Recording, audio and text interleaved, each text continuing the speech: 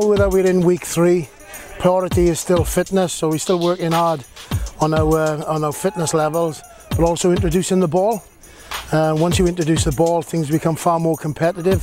Small-sided games not only help say fitness and obviously keeps it competitive, but also helps say skills. So we're trying to combine 2 or 3 things as we go along. Week 4, we'll obviously start bringing the ball in far more frequent than we are. This week is probably 3 or 4 times.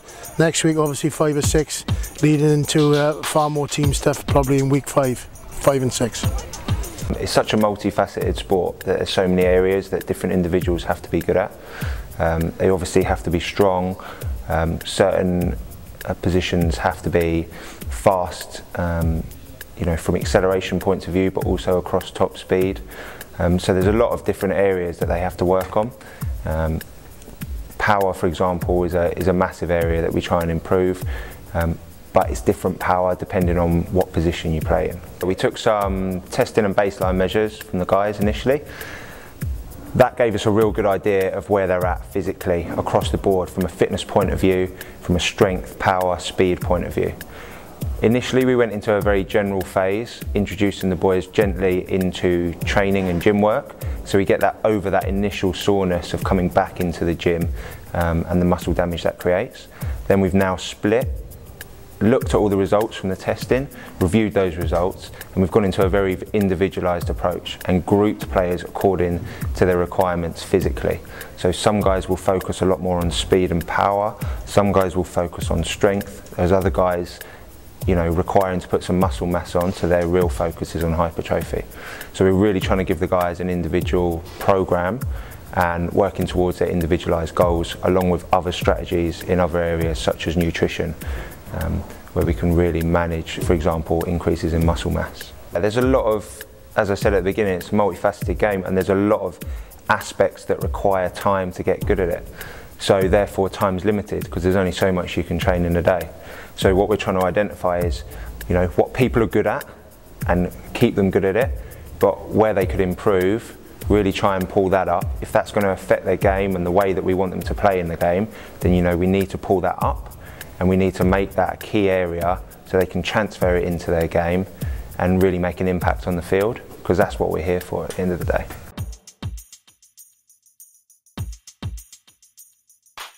What we mainly use GPS for is to monitor the distances the boys are covering during a session, and then to a deeper level we can sort of understand how much of this is high intensity work, how much is just low intensity, and it gives us an opportunity in pre-season to top up if we need to around that.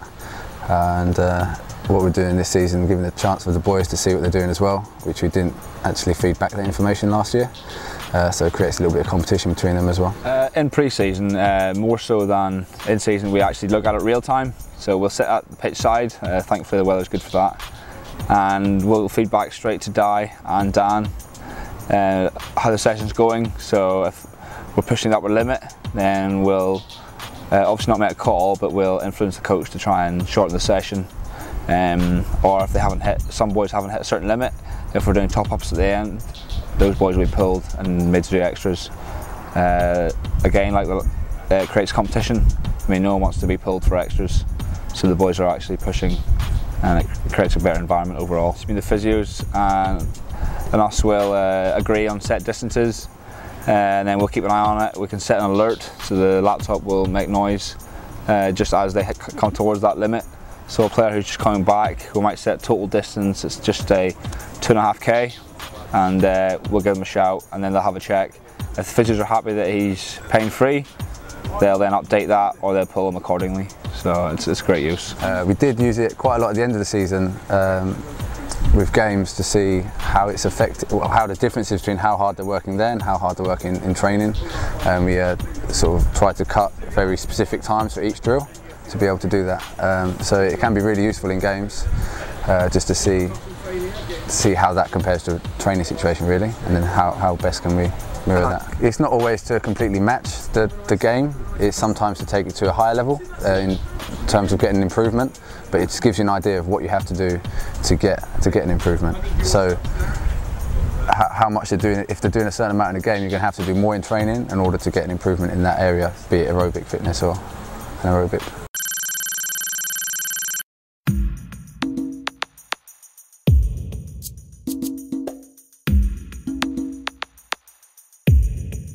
Obviously it's a very different environment to a commercial gym.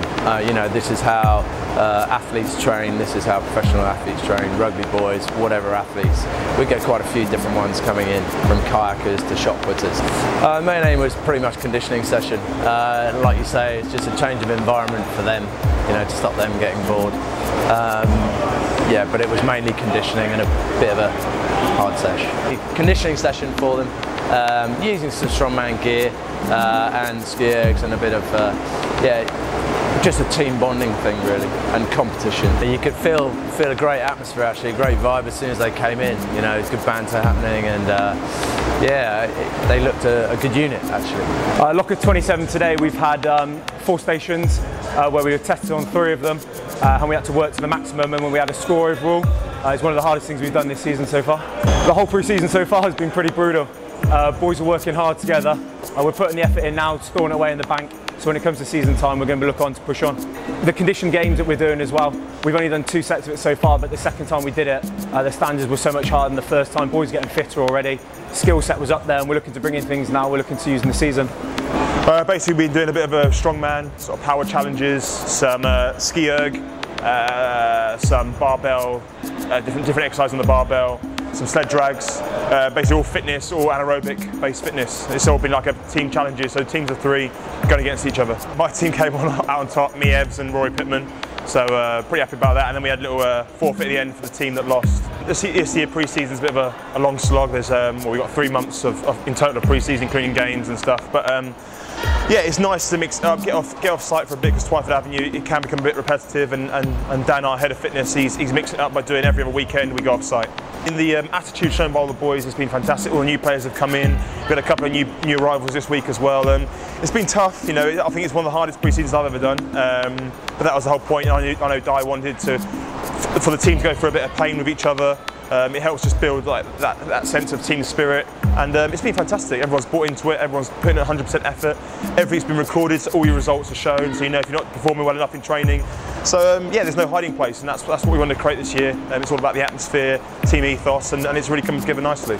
This is massive. I mean, pre-season is where all the hard work's done. That's where you build your fitness, the stuff that's going to help you carry through the games from minute 1 to minute 80. You know, sometimes it goes even longer with injury time and stuff like that. The season is such a long season, and your body goes through such a lot. You have to put yourself through some pain early on, and that's what we're doing, and it's really paying off so far, because results are improving, the intensity in training's picking up already, and then we've still got a couple of months before the season starts.